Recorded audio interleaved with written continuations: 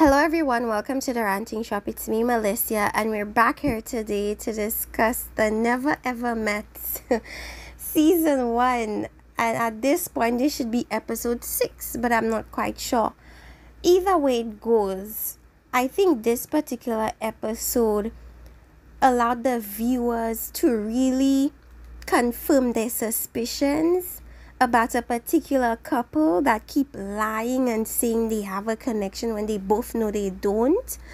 It also emphasized a lot of things pertaining to their relationship indirectly. We got to see who sees themselves as the leader of each of those relationships during that very significant exercise.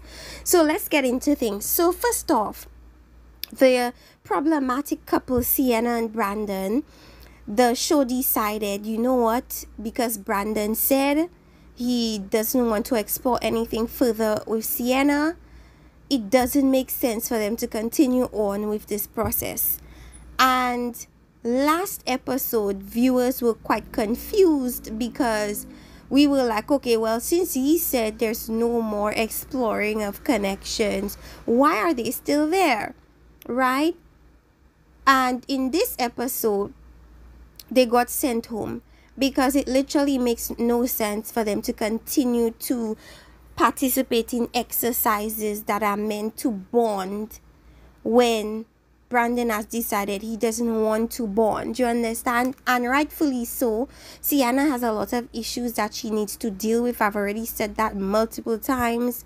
It is outside of Brandon. It is all to do with her and her trauma and how to better convey her emotions without disrespecting people, and why it is that she always feels the need to be on the defensive even when the intention is not to disrespect her.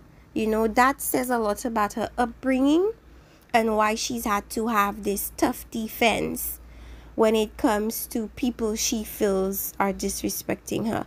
Typically, these things stem from someone that was softer in an earlier part of their lives but got hardened because something crossed their boundaries or something violated them in some way. So love and light to both of them, but let's move on. So the next couple I want to talk about is, let's do Jody and Aaron. We all know that Jody and Aaron have no connection from the very beginning. When they first met, she seemed irritated by him and she gave him absolutely no grace. And women that like men give them a lot of grace. Women that like men give them a lot of chances. Women that like men engage with them. You could tell there's a liking there. There's an interest there. But with Jody and Aaron, there's zero, right? And they continue to lie to the host and to lie to themselves. And that really, it's really pissing me off, and it's pissing off a lot of viewers. Now, their issue in the house was they don't understand how Chris could be so disrespectful and bond with a woman beside the woman he came there with to bond with. And I have to give Millie her props, because when I saw that clip, I was like, exactly, absolutely. Call them out, because this is BS. You came there with Sandia for Sandia, but you're bonding with Jody, and Jody's your favorite person in the house because she's your sounding board, because everything you says, she repeats and claims she's agreeing with. Like, she's so male identified, and I don't even like that term, but she's so male identified. I think she seeks validity from men, which is why a lot of her talking points are very male centered. And the reason why she and Chris are bonding is because Chris wants anybody to agree with what he says. He's already thinking that everything he says is right. He just needs somebody else to be in his corner to basically prove to himself that he's right. It's not even anything about Jody per se. It's more so because Jody is validating me and my delusion, I'm gonna stick up for, which is crazy to me, right? But I completely agree with Millie. You came here first, Sandia. Why you all up in another woman's face? Why you disrespecting another woman? And what really irritates me about Sandia is that she's just quiet in the background, has nothing to say. Has nothing to say. Now, if it was a situation where Sandia never came to the other women or never agreed with any of what the women were saying, then okay, I would agree. But if it's a situation where when they pulled her aside, it was Diamond and Millie who pulled her aside, she was so ready to tell them, yeah, I don't like how he does this and I don't like how he does that. So it's like you cannot expect to divulge that to the women and expect them to be quiet, right? But I don't like how some people kind of put batteries in your back and they just let you do what you're doing. In the meantime, they're quiet as a church mouse. It's like you'd swear that they're the problematic persons and they're going off for no reason. You literally divulged to these women, Sandia, that you did not like how Chris was moving with Jody, right? But then you'd swear she never said it. You'd swear she never confided in these women. You'd swear these women are just going off like crazy people. And I hate that. This is a type of woman you should never stand up for, because you're gonna end up taking all the heat while she goes back to the same guy she says is problematic. These women are dangerous. You're gonna end up putting yourself in front of a firing squad for them, and they're gonna watch you get killed while they just sit there in silence. Don't ever stick up for women like this. If they're not ready to speak up for themselves, that is none of your concern. The most you should do in that situation is tell them, okay, I agree with what you're saying, and it's all based on how you choose to move. However you choose to move, I'm supportive of you. That's all you give them, and let them move how they want to move. But don't ever go in front of any gun, bullet, train, car, nothing for them, because they'll sit there, stand there, and watch you get yourself put in a dangerous situation, and they're not gonna say nothing about it. And that's what we saw both with Diamond and in this episode with Millie, right? And I'm happy Millie shut him down. That's the type of woman he'd run away from, which is why it's so obvious that people keep saying, oh, well, I think that they should exchange partners. Sandia should go with Aaron and Jody should go with Chris. That's the most horrible thing I've ever heard. That wouldn't work either. Aaron doesn't even want women. So what makes you think he'd want Sandia? It's not about matching personalities. It's about genuine connections. That's what people are failing to understand. Two people with, imagine putting somebody that has the same level of fieriness as Sienna with her because they have matching personalities. You think that would go well? You think putting two people who don't speak up for themselves would go well together? No, it wouldn't. They're both gonna be trampled on. They're both gonna be disrespected. They're both equally gonna be tossed to the side. That's not gonna work. And Sandia, to me, doesn't want a quiet man like Aaron. Aaron does not stick up for himself. Why would a woman want a man who cannot stick up for themselves? Why would a woman want a man who doesn't portray what is considered to be masculine traits? Like, why would any woman want that type of man? or because our personalities match. That's BS. They would never work, because Chris doesn't want Jody, romantically at least. He simply likes her because she agrees with everything he says, and that's that. He wants somebody in his corner, and Jody is that person that is in his corner. This is self-serving and has nothing to do with Jody per se, and everything to do with him feeling justified in how he thinks, because nobody really agrees with him. And now that Brandon has left, there's literally nobody there that is gonna agree with Chris and what he's doing and how he's treating Sandia. They just choose not to speak on it, right? But what really further made viewers understand that Jody and Aaron have zero chemistry was, or should I say, is the date they had, the bondage date that they had, right? So they were asked to, participate in this bondage thing to bring them closer together. And during the process, they have to determine who is going to be the one being tied and who is going to do the tying.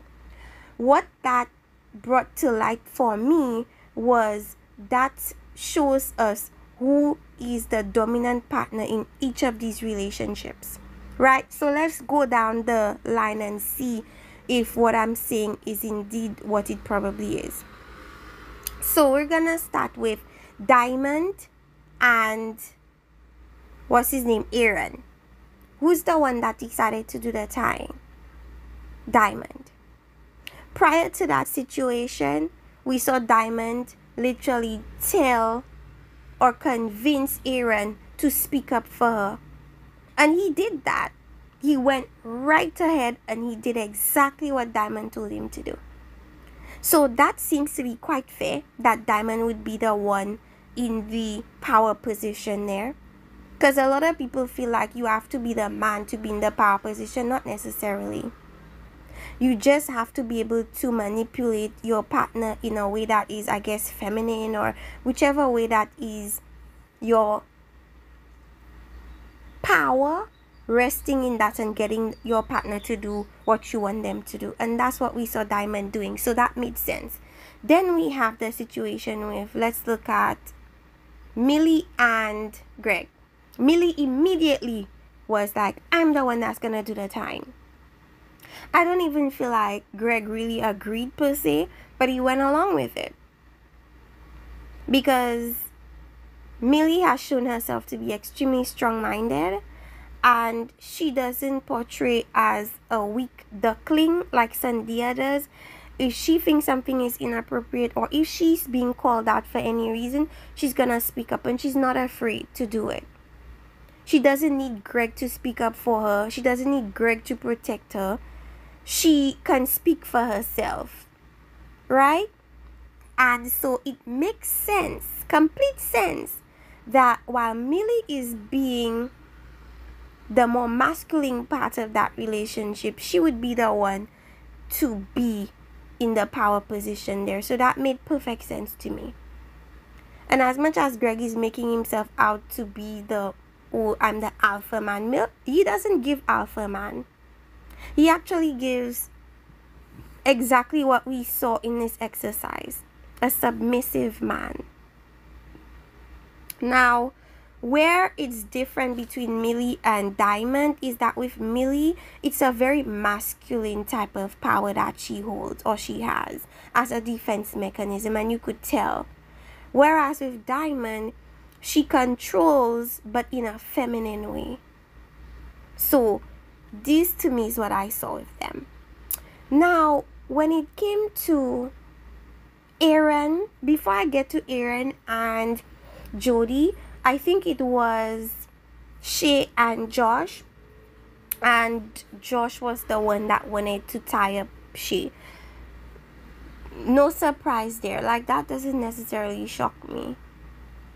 I don't know. It just doesn't. She likes him, so of course she's gonna give him the opportunity to take the power position. It is what it is. It's typical.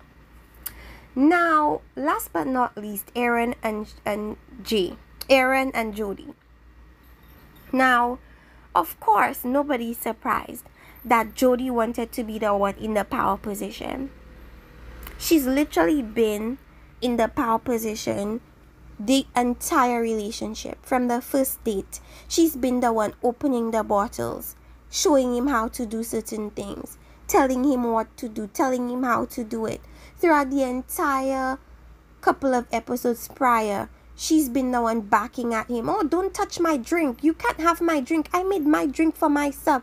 The way she backs at him and shouts at him and treats him like a child, it doesn't surprise me.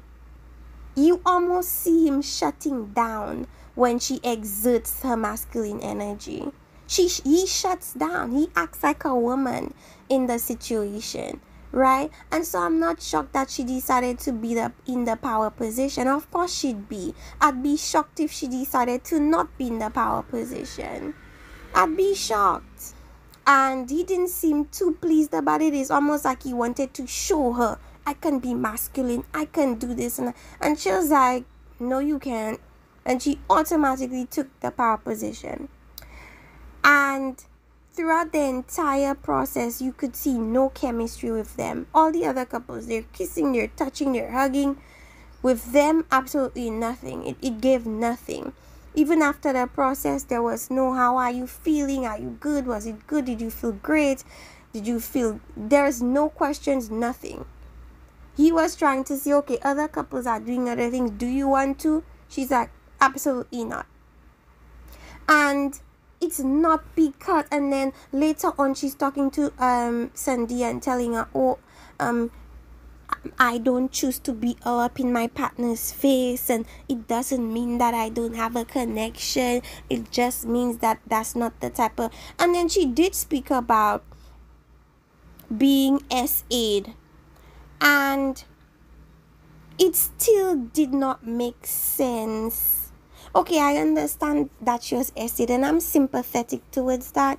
But it's hard to really feel sorry for her because she doesn't give soft.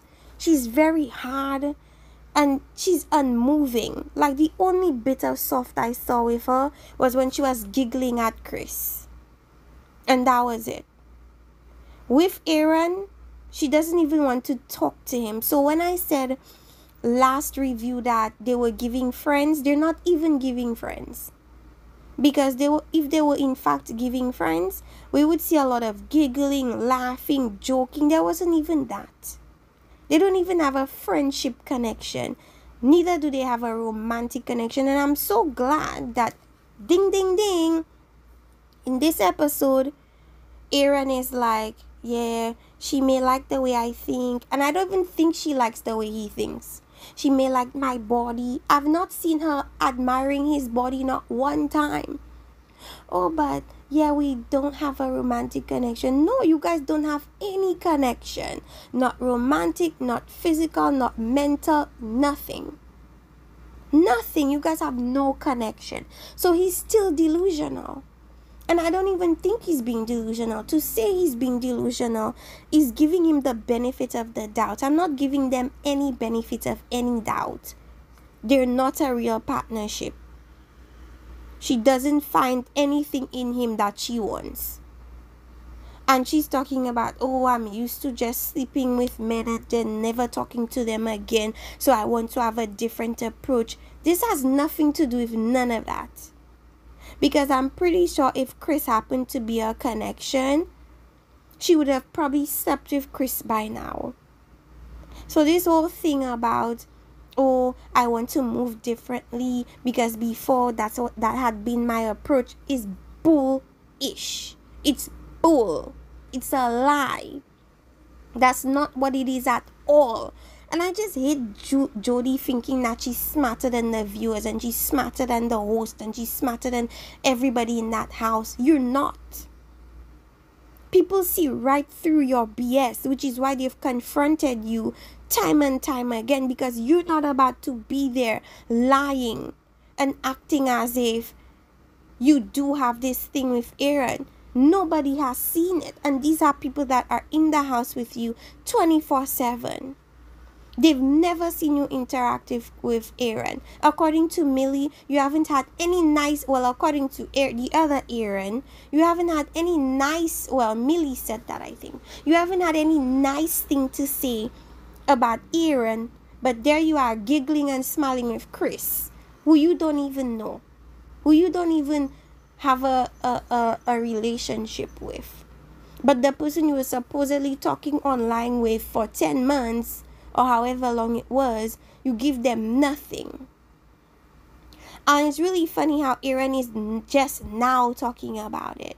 Just now talking about, I'm trying to connect with her, but it's hard. It's not hard. She just does not like you. It's not hard. It's not difficult. Because I guarantee you, if you were Chris, she would have opened up to you a long time ago. You guys would have had sexual relations. Like, it wouldn't have taken her any time, and there would be absolutely no excuse about, oh, it's my trauma, oh, I don't want to repeat past things. It would have been none of that. Women really know how to manipulate men and make men feel like, oh, it's not you, it's just me, it's me because I have this and I have that. Men, I think, are smart enough to pick up on the fact that that's BS. They have enough sense. And I think Aaron knew from the beginning. But I feel like he feels like he owes Judy, like he has to lie for Judy, because Jody wants to be in the house. So even though he knows it doesn't serve him or benefit him, he needs to lie about it. Because she wants to stay in the house. Because she wants to tell people or advertise to people that I'm a sexologist, so I know. I'm a sexologist. Yes, she wants everybody to know that she's a sexologist. And I've seen her page and she looks like she does podcasts. So it speaks to her wanting to advertise what she does more than anything else. That's what it's giving. And I don't like people that lie to my face. I don't like people that play in my face, lie to my face and think I'm gonna believe your lies. Like, are you dumb?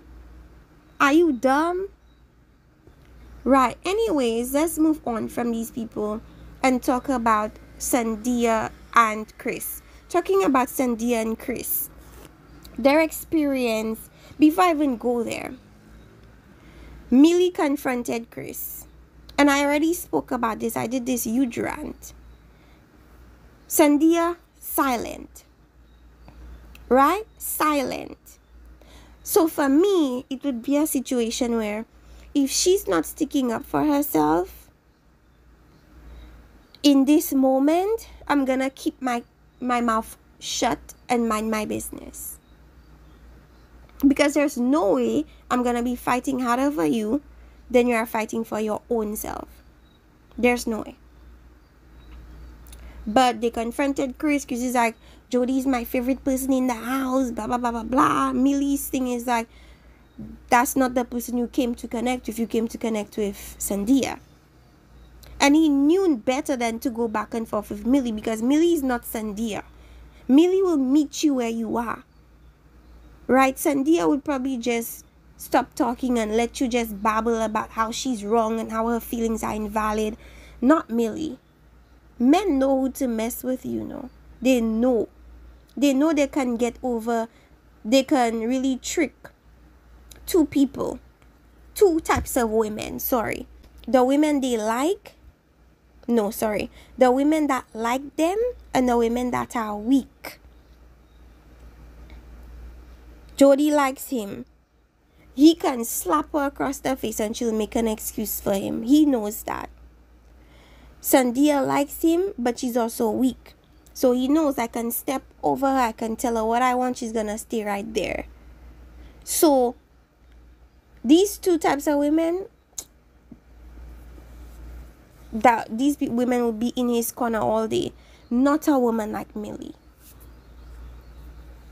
So they end up going to the side and he's like, well, if You feel good. It's all about you. If you don't feel any way, if you don't feel anyhow, then that's all I care about. I don't care about these other people. I just feel like these people need to mind their business, and so on and so forth. And some dias they're like, oh, and I saw this one shouting, and I saw that one shouting, and I'm like, oh my God, she's acting oblivious. She's acting like she didn't contribute partially to these women feeling emboldened to speak on her behalf. I don't like women like that. Don't have me here standing up for you while you go back to the man that's treating you like ish, and basically call me standing up for you almost like it's an inconvenience, almost like you didn't see where that was coming from, almost like it seemed like me standing up for you was unreasonable. I hate that. I hate that. I utterly despise that. Because how dare you? I'm sticking up for you, and this is how you treat me to your partner, which is leading me to believe that although Sandia has told these women she doesn't like certain things Chris is doing, to Chris's face, yes, she also shares her insecurities and things, but to Chris's face, she makes it seem as if the women are the ones influencing her. I think she's really leaning into the weakling that Chris thinks she is. And I think she's doing it because she still wants Chris. She wants to keep Chris. She wants Chris. So in order to keep Chris, she has to lean into that weak duckling mindset that Chris has of her in order for them to get along. Because I highly doubt that she ever came to Chris and said, yeah, I kind of spoke to the women and I told them certain things. I highly doubt she's told that to Chris. So in Chris's mind, it's like, oh, it's these women not minding their business. It's these women looking at other people's business. It's these women influencing you. And the whole time, she's literally telling the women the same thing that they're saying to her, that they're seeing. So me, at this moment, I have zero empathy for Sandia. She likes it. That's not my business at that point. If she likes it, I love it. Good for her. They went to therapy. Chrissy's whole thing is, she's accusing me. And she's making me feel, she's trying to control me. All the girl is telling you is, I don't feel comfortable with the way you interact with the other woman, and you see it as control. That has nothing to do with Sandia and everything to do with the fact that you have issues you have to work with from your past. You think women or not in general want to control you. So the way you try to be the one in control is to use women and discard women. But there will be one day that Chris gets his match.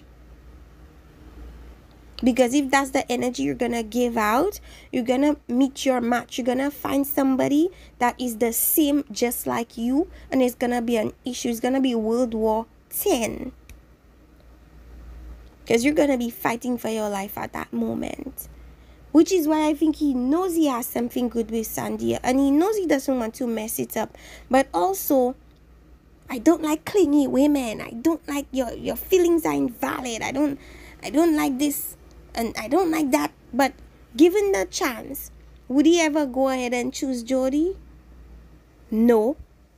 For people to think that Chris would ever choose Jody, these people are delusional.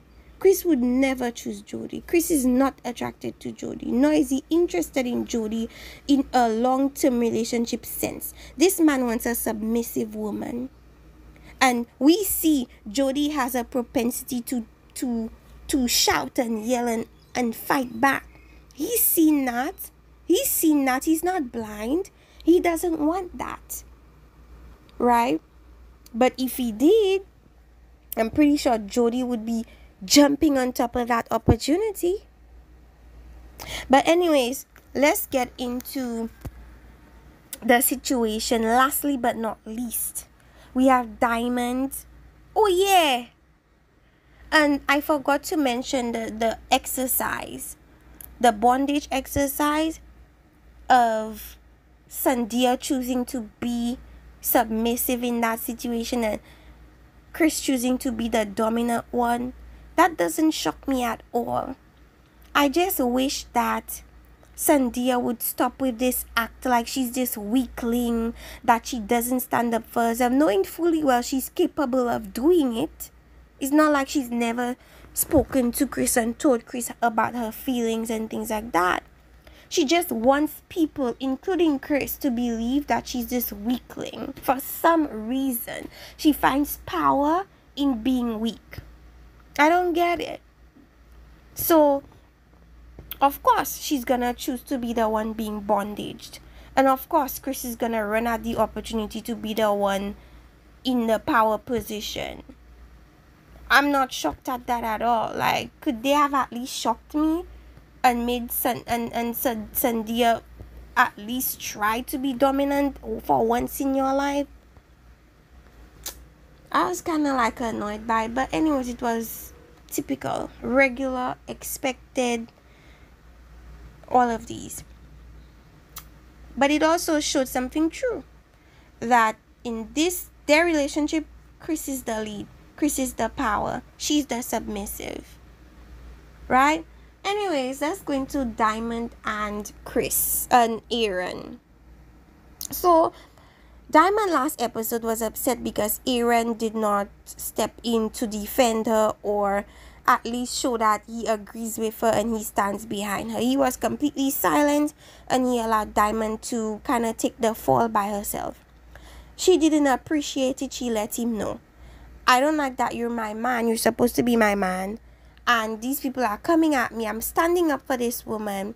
These people are coming at me and you agree with what I'm saying. But yet still, when it came to speak up in front of everyone, you had nothing to say.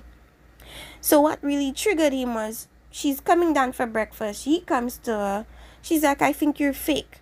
Because we share the same sentiments about these people. But you allowed me to basically do it by myself. And he's like, okay. That word seemed to have triggered him. He came out and he's like, he came out strong. He went to the group, I don't like you because you and this and that, and you are wrong, and you do this and you do that, and I want you to know that I also feel this way, but other people also feel that way, and whatever he said. It was coming quite strong. Right? But that just showed how Diamond was able to control him so that he could do what she wanted him to do. And she did it in a very feminine way, like, I don't like how you did this. I feel like you're fake. She never yelled at him. She never screamed at him. It wasn't giving Sienna. It wasn't giving Millie. It was giving a softer, feminine approach. Right? And he did it. He did what she wanted. Right? And she was happy. She was like, finally, somebody is vindicating me, because all of them are being silent. When they share my same sentiments, they agree with what I'm saying. And Millie had to do it. Eventually, she was called out herself and she had to say what she really felt. So this is not just a Diamond thing. They all feel that way. And now that Brandon is not here, he has 0 male allies. He has 0 people that agree with what he's doing. All he has is Jody. And that's problematic because it makes Sandia uncomfortable. So he probably feels trapped, like, damn, I can't even do like a sounding sesh with anybody because nobody's really on my side. Everybody doesn't like how I'm talking with Jody and da-da-da-da-da. And they're acting like this is an everyday thing and this is just a one-time thing and whatever the case might be. So after that happened, of course, Diamond was pleased. And he's like, oh, I'm going to have fun tonight in the boom boom room. And it has me wondering, did you do this because you wanted to sleep with Diamond? Or did you do this because you genuinely felt like you did Diamond wrong? because I don't know at this point. So that happens, and then they do the process, the bondage thing, and of course Diamond is in control, and that made complete sense. And then Diamond's sister comes to visit, and Diamond's sister is clearly disliking Aaron. She doesn't like Aaron. She feels like Aaron is disrespectful, and Aaron is not good enough for Diamond. And she's angry at Diamond because Diamond, according to her, is not understanding that she's worth more than Aaron. Right? But for me, it's like, if my sister likes Aaron, what can I do? I cannot be more upset at Aaron than my sister is at Aaron. I'm not in their relationship. Right? And I think that's what most mature people's viewpoint would be. It would be, I may not like him and I may not like his actions, but as long as you're happy, I could be cordial with him. She was like extremely immature, led with her emotions, and it's like, I don't like him, you were better than him. And they exchanged words on social media, and she clearly doesn't like him. Right? So Aaron has his friend. You're talking, you're vibing. Aaron's friend is shocked that he's mentioning engaging with the woman, because I don't think the friend really knows Diamond that well. So in his mind, it's fresh. So he's like, engagement so soon? Like, do you know this woman? Do you really like this woman like that? And then of course he let that go. Okay, well, if that's what you choose to do, well, fine. I may have my hesitations, but that's that. And then he kind of mentioned to his friend, I don't like Diamond's sister. We had our back and forth online. She doesn't like me, and so on and so forth. He goes, introduces his friend to Diamond and her sister, and all hell breaks loose. All hell breaks loose, honey. This F you and F this, and your mother and your father and your sister and your brother and your cousin and your auntie and your nene and I this and I that, and mother this and F that and da da da. And I'm like, oh my goodness. But I must say that she did come into the environment with a negative attitude. I'm not condoning anything that Aaron did. I'm not saying he was right. But there's a way to communicate like adults. And if you know you're at a heightened state of emotion, calm down. Because if you're going to come on in at 10, you're going to make the other person respond to you at 10, and it's going to be a back and forth, and it's never going to go anywhere. That doesn't even make sense. If the sister wanted to better understand Aaron, at least come to him as an adult and just be honest and use your words and state your opinions, and not cursing and talking about the man's children and all these types of things. Like, come on. That's disrespectful. And then Sandia, little Miss Hypocrite, talking about, oh, I wouldn't let Aaron talk to my sis. I wouldn't let Chris talk to my sister the way Diamond has let Aaron talk to his sister. If I were you, Sandia, I'd keep my mouth shut. Because you can't even open your mouth up and defend yourself against Chris. You think you can defend Chris against your sister? I highly doubt it, girl. Like, first of all, you need to work on defending your own self against Chris. Then worry about if you could defend your sister against Chris. Because if you cannot do it for yourself, I highly doubt you can do it for your sister. So in that moment, I would have been quiet. I would never have made that commentary, being Sandia. It made you look very hypocritical, if I do say so myself. But anyway, that was a mess, and I feel like Aaron, the other Aaron, the sweet Aaron, was really liking it. Like, that will teach y'all to stay out of our business. Like, the way he was like reveling in their drama, like, oh, I heard this and I was like, anyways, let me know what you guys thought about this episode.